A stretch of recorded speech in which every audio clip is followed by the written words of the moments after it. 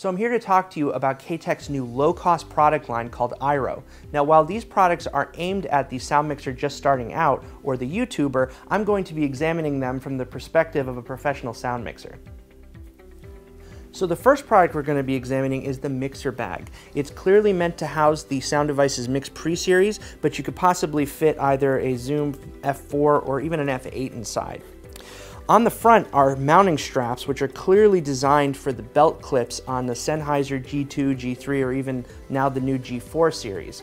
On the edges are sets of two zippers on either side so that you can feed the cables through, because the only thing that can fit inside the bag would be the mixer and perhaps at the bottom a battery.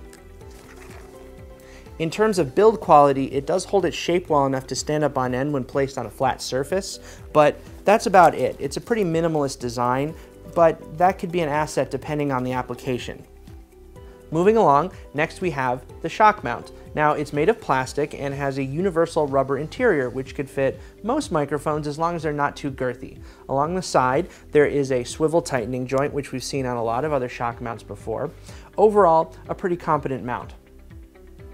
The next thing I'll be talking about is the boom pole holder, which I've been particularly excited about because I feel that it's a step up in quality from other offerings in the same size range. The design of this unit is curved, and on the inside is some padding to prevent any scuffs or scratches, which I like a lot.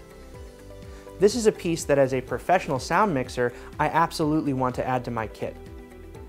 The next product I'm only going to briefly touch upon because it's pretty straightforward. It's an XLR cable, and it's similar to what you might see from the Hosa product line, but it seems like it has a more robust build quality. But otherwise, it's a simple and effective XLR cable. So next we have the boom pole. Now, as you can see here, I have two mounting plates attached to the top because I wanted to demonstrate what I'm planning to use this pole for. But just to examine it briefly, it's a simple, light pole with good padding on the end, uncabled in the center, and extends up to, I believe, 10 feet. Now I have these two mounting plates up here because my plan is to use it as an antenna mast for my OR cart, and I want to mount two Lectro dipole antennas to the top. This just goes to show how there are many uses for tools that might be beyond what they were originally intended for. And finally, we come to the storage bag, which is designed to hold the boom pole, the mixer bag, and all the accessories.